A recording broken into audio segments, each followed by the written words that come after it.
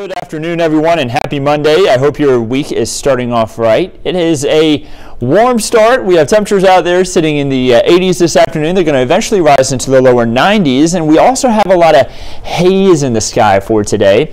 Some of that wildfire smoke that we've been dealing with from Canada off and on over the last few weeks is back in the region, and that's one of the reasons why you may notice some of that haze out there for today. We also had a little bit of cloud cover earlier on, but much of that cloud cover has now kind of fizzled on out. So we'll continue to have the hazy skies this afternoon. Be ready for that. We're also going to have those temperatures rise. Take a look at the time lapse this morning. Looking out across Atlanta, you do see that the hazy skies are just kind of sticking around, and really it doesn't look like we're having much of a motion as far as the time lapse is concerned, but yeah, it's moving. It's just you're not really seeing much sunlight in the sky there and really not seeing the cloud cover much because of all those hazy conditions. Looking out across the city, man, to imagine that this wildfire smoke is traveling all the way from Canada, and you see the impact that it's having on our sky. Looking towards downtown, you can kind of see all that smoke in the sky.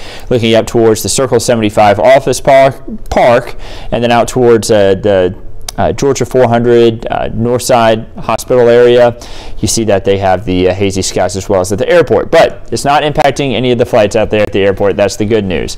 Looking at the upper level pattern, you see that we have the winds coming again more out of the north and west, and that's what's bringing down some of this smoke that we've been dealing with, kind of dipping down into our region here. You see this big dip in the jet stream. Meanwhile, well off to our west, I want you to look over here towards the Four Corners area. That's over there by Arizona, New Mexico, Colorado, Utah. You see that big ridge. They're dealing with huge heat out towards the west, and we are, while we're hot here too, we're nowhere near as bad as what they're dealing with out there towards the western half of the United States. Now, as we head throughout the next couple of days here into Tuesday and Wednesday, notice that we're going to have this trough of low pressure move back off towards the north. That's going to make our winds to come a little bit more out of the west, and that's going to stop our wildfire smoke from being as much of an issue. So expect a little bit of a clearer sky for tomorrow, and then even clearer as we head throughout the day there on Wednesday. Now, we were talking about it around noon today. I was on for 11 Alive at noon here on Monday, and we talked about how the air quality was going to possibly dip down to that unhealthy for sensitive groups range. We now have an air quality alert in place for the Atlanta area. At first, it was just for far northwest Georgia and into the Chattanooga area, but that air quality alert has now been included for us as well. Still only at a moderate air quality level, but we could see that worsen here as we head throughout the next few hours. Take a look up towards Iowa, over towards Illinois, down into Missouri, Indiana, portions of Wisconsin, and up into Michigan. You notice the air quality is really bad for them, unhealthy, and then also unhealthy for sensitive groups. So not good for them. Unfortunately, it looks like our air quality could go down too. Just try to limit that time outside for this afternoon because of that. Taking a look at satellite and radar, we had that little bit of cloud cover earlier. Now all that we're dealing with is pretty much that smoke overhead. You see that we have a partly cloudy to mostly cloudy sky. That's actually just the weather station picking up on that fog outside. So temperatures rising into the lower 90s today. We're already at 89, and I want you to keep an eye on that humidity. The dew points are way down. With the dew points being so much lower, it does make it feel a little more comfortable outside, I guess you could say, but it's still pretty much summertime in North Georgia, so you may not notice it by much. Don't forget to download this 11 Alive app, by the way. It can be great to have throughout the summertime whenever you're headed out there in the lake or anything. Gives you live looks at the radar whenever you're on the go. Can show you rain when it's raining right now. No rain out there. You can also get updates on the hourly forecast, the daily forecast. You can watch the newscast live right there from your phone. Great to have. Head on over to the App Store and download it. You can also download the Roku and Fire TV app, the 11 Alive Plus app. That way you can get extra updates on news and weather stories that you want right there at your fingertips. Extra updates like the one you're watching right now. Great to have both for your mobile device and also there on your Roku and Fire TV.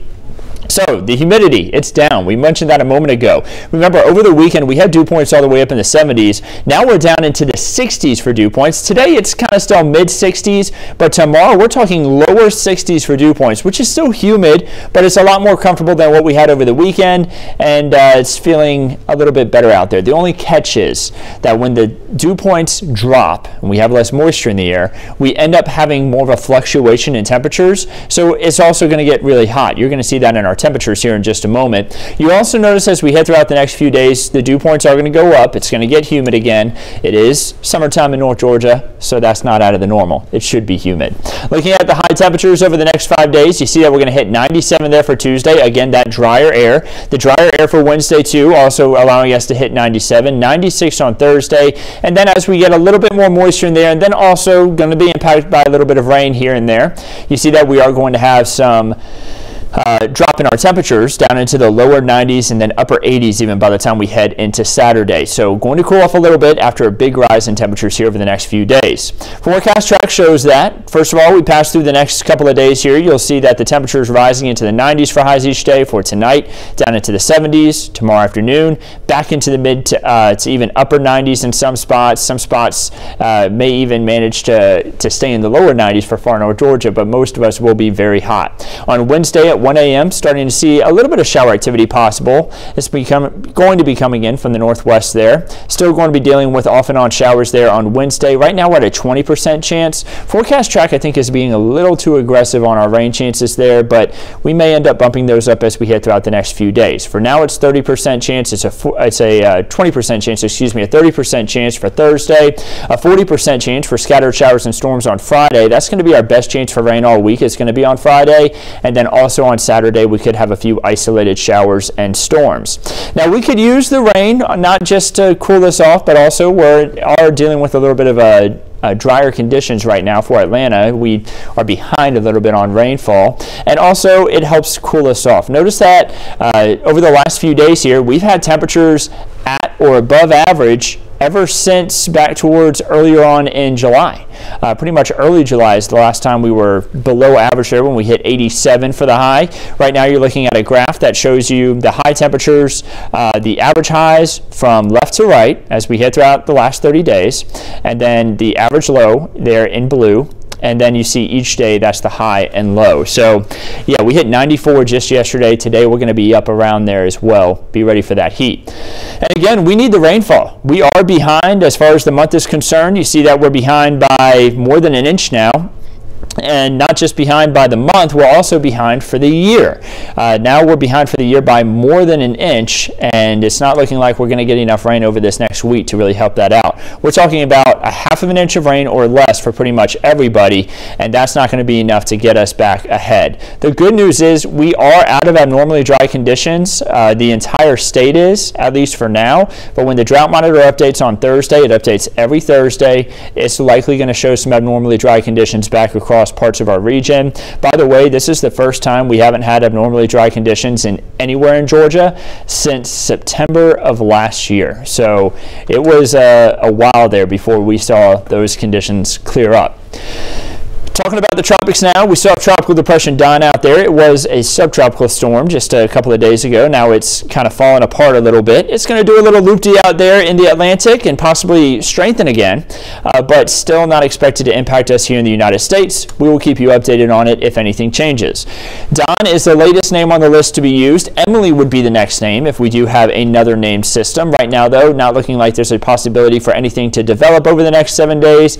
There is a wave that just came off the coast of Africa, though, that we are going to keep a close eye on. Maybe it will end up being our next system. Taking a look at the tropical timeline, you see that this is still considered a fairly quiet time of the season. You know, we haven't been talking about a lot of storms ever since we had Bert and I think it was Cindy that formed really quickly there, one after the other. But they're going to, they fell apart pretty quick, and again, intensity and the amount of storms that we have in the Atlantic doesn't really pick up until the end of August, early September. So season ends November 30th. We'll keep you updated on it all throughout hurricane season, as we always do. Here's your 7-day forecast, showing you that as we head throughout the week, again, it's going to be hot today, 94 for the high, 97 for the day there on Tuesday. Wednesday, another hot day at 97. Rain chances increasing there as we head through Friday, and then Saturday, rain chances dropping slightly, 89 for the high, and then 91 for the high there on Sunday. A very average day for this time of year there as we head into the day on Sunday. But what about the 8 to 14 day outlook? Let's look beyond on the 7-day forecast. Looks like around average temperatures. So that would be lower 90s for this time of year. Looks like we're going to be having that kind of heat here across parts of the southeast. And then you see that we'll have around average rainfall too, to maybe even just slightly above average, which is what we need. You know, we want to have a little bit more rainfall there to help out the front yards, especially with how hot it's going to be this week. If you just put down new sod or anything like that, you're going to want to really run those sprinklers. Unfortunately, we're just not going to get a lot of help from Mother Nature as we head throughout this week. Looking at your weekend getaways, I know we're on Monday, but you're already thinking about it. Lake Lanier going to have a few showers and storms possible there for Friday and Saturday. Sunday and Monday looking drier. Meanwhile, Savannah's going to be dealing with storms probably each day throughout the weekend. Not going to be a washout. They're probably going to have those afternoon pop-up thunderstorms here and there. Charleston going to have some similar conditions at times, mainly for Saturday and Sunday. And then Gatlinburg looking like a little bit of rain there for Friday and Saturday, but there's a lot of fun things to do inside up there towards Gatlinburg too. And then also the mountains are always so pretty whenever it rains, right? Just be careful with some of that lightning if you plan on doing any hiking. Make sure that you have a way to receive weather alerts. Don't get too far away from that car. If there's any lightning in the area, go inside. Don't forget that.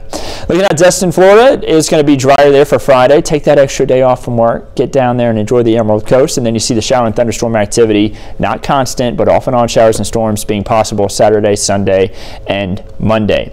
I want to also give you your Peach State outlook if you're traveling across the state of Georgia over the next 3 days. It's hot. Look at that. 99 in Columbus for Wednesday, 99 in Macon on Thursday, nearly 99 there in Augusta. It's going to be hot here, not just for us, but across the state of Georgia this next week.